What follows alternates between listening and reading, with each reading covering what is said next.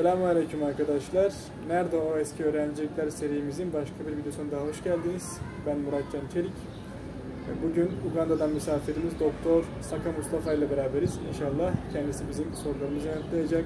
Uganda'daki tıp fakültesi hayatını, doktorluk hayatını, sağlık sistemini, İstanbul'a hangi aracılıkla geldiğini, neyin aracıyla geldiğini, Hayat Vakfı'nda nasıl tanıştığını inşallah bize anlatacak. Sorularımızı kendisine yanıtlamaya başlayacağız. Doctor, could you please introduce yourself and tell us about your life story? Yes, assalamu alaikum wa rahmatullahi wa barakatuh. Nasıl. I am by the names of Dr. Ssaka Mustafa from Uganda. Alhamdulillah, I'm so happy to be here in Istanbul, Turkey. I came purposely to visit some of my friends and also some of my former teachers for finding out a better way to do my masters, inshallah, in Istanbul, and also tour the beautiful city of Istanbul, which has a lot of Islamic history and the world history. You're a doctor, so you have a medical school life, and now you have a life as a doctor. So how you decided to be a doctor, and how was your medical school life? How, which school did you go, and could you please tell us about this all? Yeah, thank you, Merak, for the question. The reason as to why I chose to be a doctor from my country, by the time I wanted to join medical school, we had very few doctors in the country, and I wanted to be part of the struggle to help lives better of the community. And following the various wars that were in my country, many of the doctors and educated people had fled to various parts of the world. And also I happened to be one of the person who was treating my mother at her deathbed, and I realized it was not easy because doctors could not easily be accessed. So when my mother passed on, I took it upon myself that inshallah one day I also become a doctor. So this formed the basis of why I decided to take on the noble profession of medicine, to learn how to save lives. And each time I treat someone and they feel good and their health is restored, I feel satisfaction that I've added to the world and I've made the world better. How did you meet with Hayat Foundation? Were you a doctor or a student? When were you meet? I met Hayat Foundation through IMA Uganda, that is Islamic Medical Association of Uganda, which subscribes to Federation of International Federation of Islamic Medical Association. My IMA Uganda gave me a chance to represent the medical students in a camp that was for students, which was in Makkah, FIMA Umrah camp. So after doing that camp, I got more interested in working with the international Muslim students bodies, because I met a lot of friends from various countries, including Turkey, Britain, Asian countries, Malaysia, even in some other Arab countries. This was very important.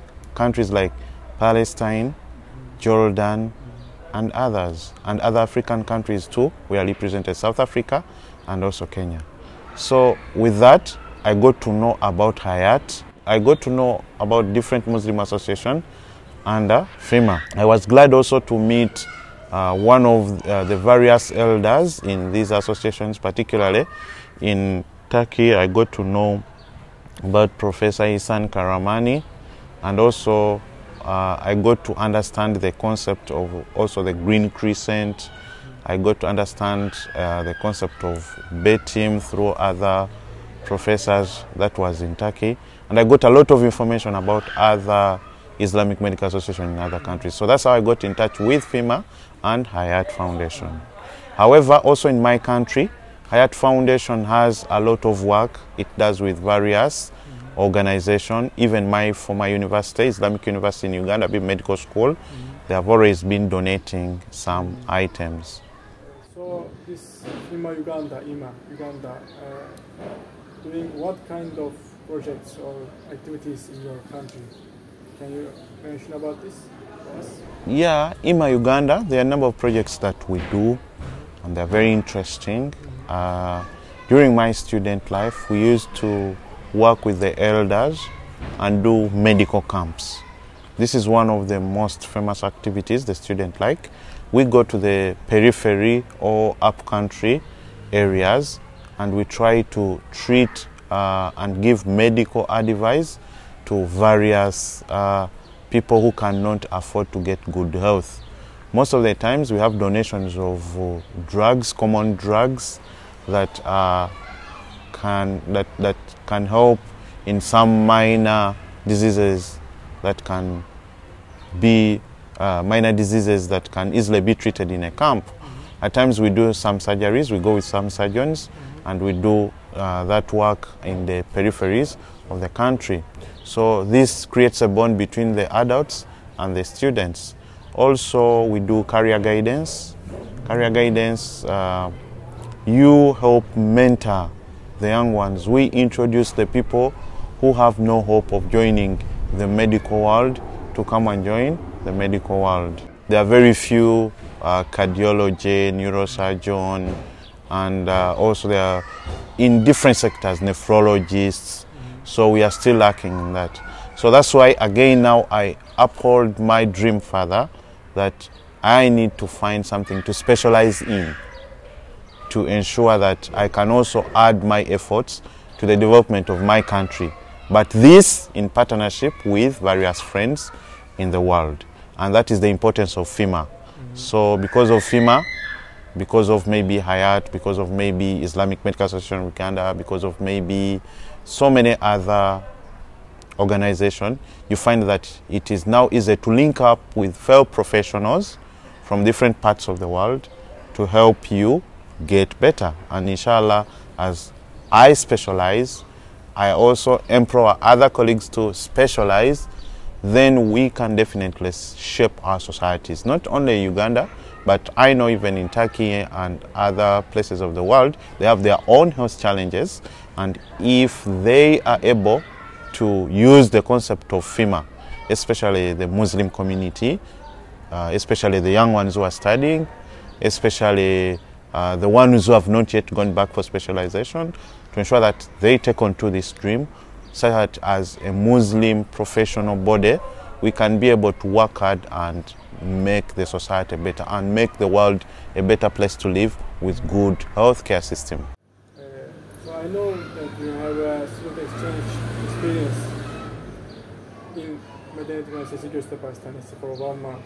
Could you please tell us about your experience in there? How did you get the chance and what did you see in that 1 month? It was a period of 2 months. Our university, Islamic University in Uganda, Habib Medical School or Medical Faculty, selected 15 students who had performed well in the medical faculty. They were given an opportunity to come to Turkey. That was Istanbul, Medeniyet University Goztepe Hospital. We managed to come 15 brothers and sisters. And Alhamdulillah, I was lucky to be amongst them, and I was the team leader. So we managed to share a lot of experience in the surgical field, where we saw various operations, we attended ward rounds, and it was a great experience because we were from Africa and we are so glad and happy that when we came to Istanbul to work with the patients at the hospital, they were so open. They were okay. We worked on them. We would freely interact with the patients. We interacted in different surgeries as students. And in the surgical field, we did most of it was about observership and getting inspired. So it was a very good experience. Of course, As a student, we are excited about the touring, about the great city, Istanbul, that is in a lot of history as Constantinople. And so the fact was here for us to discover why it was Constantinople and why is it a city of interest like other cities in the world. My first time in Istanbul, when we came from Uganda to have our medical education, we found a very different picture that we had about Turkey as an European nation that embraces a lot of Islamic culture. The adhan was loud. We found people very friendly. None of the colleagues faced any form of uncomfortability with the people. We would freely mix in trains. We would easily have meals in a restaurant without any form of segregation. So no form of racism, no form of segregation. This means a lot, and this meant a lot for us. And we thought that this was really good, this was something good to make the world better, because as humans, as Muslims, we are one world. And I would like to implore the rest of the world that it is very important to know your history, because your history will shape your future.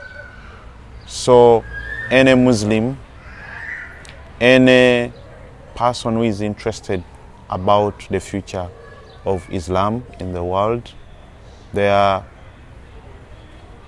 3 or 4 major countries you need to know about. It is very important for you to know about Mecca and Medina, that is in Saudi. Understand it very well, its history. Understand very well the history of Palestine. Understand well the history of Turkey, particularly Istanbul. So, as a Muslim nation, as a Muslim Ummah, this is very important for us. We need to work together as a Ummah for a better future. So, thank you for your answer. Your words were very important. I will ask my last question to you. What would you like to suggest, what would you like to say to the medical students who are watching you right now in Turkey, from Turkey or from international area? Please. Yes, thank you, Murachan, for the question. My one thing, or 2 things I would like to empower the medical students, that when you are in medical school, you need to work hard academically to ensure that you excel. And then number 2, it's not only academics that will sell your potential, but also involved in community activities. It is very, very important, because as a university student, you inspire so many young ones there who are yearning to come to university. And just like we know that a university is the future of the world, many things that change the governments in different ways, researches, all of them are done at the university. So as a student, you need to choose your priorities as early as possible, involve in community activities, volunteer activities, activities that do not require money, but activities that need humanity, being able to serve those in need, serving the poor, serving the vulnerable, serving the various parts of society. And lastly, about that point, you will pass on one day, but what is that one thing you will be proud of that at least you've added to the world? It will begin when you are a student. It is very, very important, because as a student you have enough time. Yes, you may not have enough time like you think, but you have enough time. When you qualify, the goal will shift. The goal will shift to looking for money or for looking for your survival. But if you have been doing these activities, they later become part of you, and then you will continuously be helping and shaping the world. And this will give you enough exposure. And whether you are in Turkey, whether you are in Britain, whether you are in Uganda, whether you are in Saudi Arabia, everywhere, please think global, because we are Ummah. We are a community. We are the world. So don't think only about your country, think about others. Just like I came to Istanbul. Thank you for your good words and nice answer. Is there anything that you want to add or say, or I'm going to finish the section? Thanks for the kindness. One last thing. I had lost my way when I was traveling in Istanbul. An old woman decided to walk with me after showing her my Google map of where I was going. She had to walk with me for a period of 10 minutes. This was kind of you, Istanbul. Alhamdulillah, it was a good lesson, not taken for granted. May Allah bless you. Thank you. I don't know the name of that old lady, but it was a very kind action. Thank you so much. Nerede O Eski Öğrencilikler serimizin bu videosunun sonuna gelmiş bulunuyoruz. Doktor Ssaka Mustafa'ya değerli katkıları, verdiği cevaplar için teşekkür ederiz. İnşallah bir sonraki videomuzda görüşmek üzere. Allah'a emanet olun.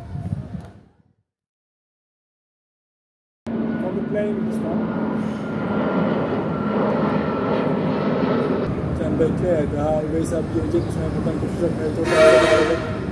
Trenden de ses geldi. Yarım saattir.